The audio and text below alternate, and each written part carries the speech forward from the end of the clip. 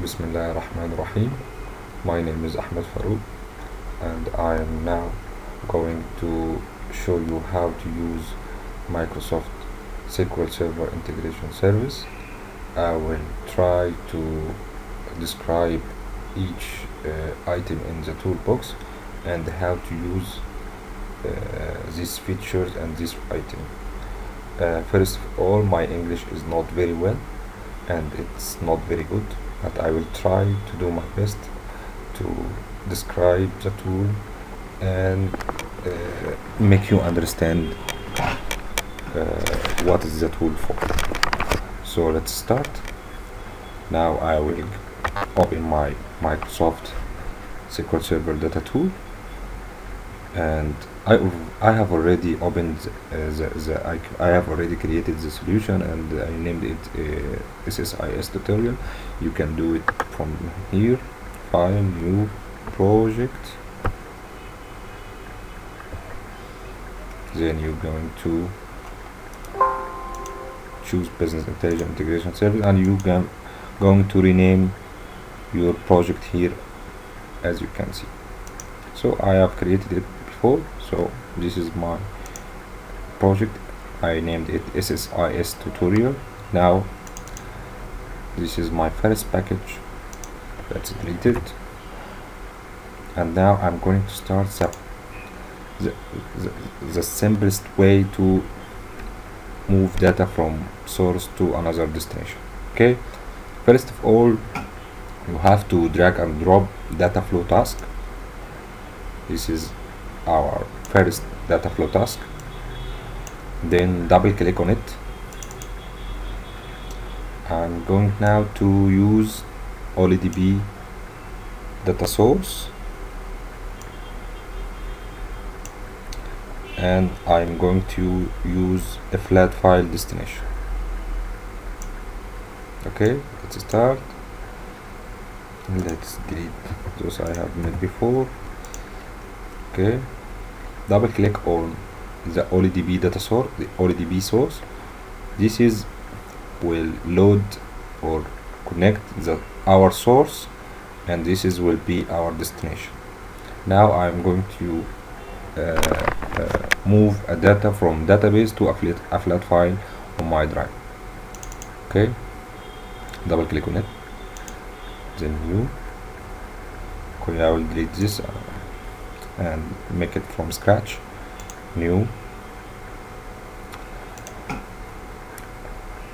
I will choose my SQL Server with dot. I will select my database, which is Adventure Work Data Warehouse 2016. This database can be downloaded from Microsoft, and I will leave the link for the download link for it, so you can download it and attach it to your SQL Server. Okay, I'll use it.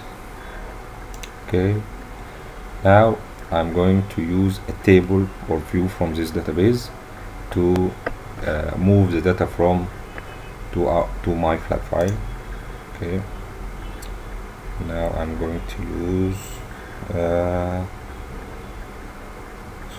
dim employee. Okay, so, okay, this is our table. I can preview the data from the table, as you can see, full of data. Okay, let's okay, now I will drag this blue arrow to the flat file destination item, so the tool will understand that I will move the data from the OLEDB source to the flat file destination. Okay, now I'm going to handle the flat file destination by double click on it. Okay, I will make a CSV file.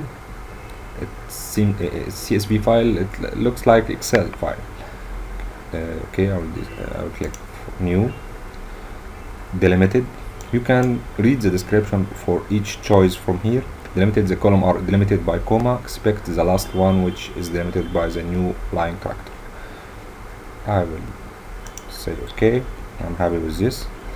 Now I'm going to browse where this file will be on my drive. I have already created a SSIS tutorial folder on my C drive. Now I'm going to create this file here. You can create it before this, but I will create it here right now.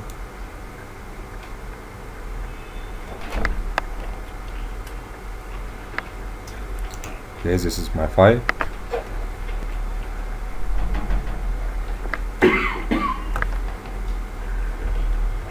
Okay, now I will rename it to dem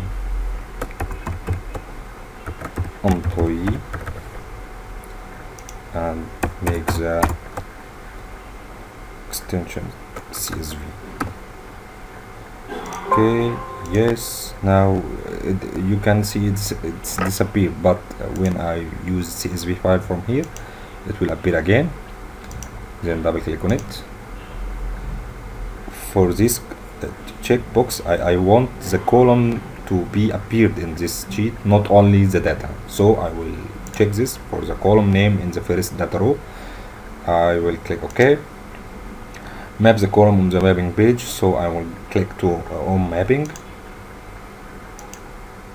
Now I can see all the data mapped and say OK. You can see this is an error here. I can hover on it. The data type for flat file destination, column employee photo. There is a column with a column name column photo for the employee, and this data type in the database cannot be loaded in the flat file. So I will ignore this column from my flat file. Double click, mapping. Photo is this employee photo. I will ignore this column because the data type cannot be loaded on the flat file because it's a photo. Click OK, and now I'm going to execute the task and let's see what's happening.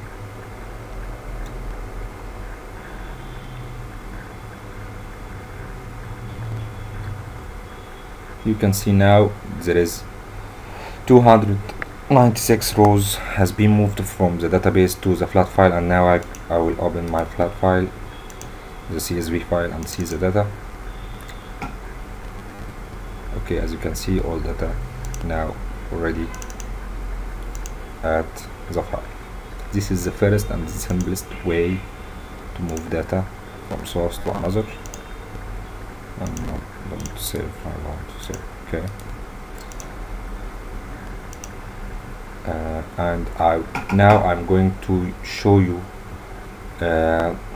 most of this item in the toolbox and what it is for, and how to handle how to work with every one of this.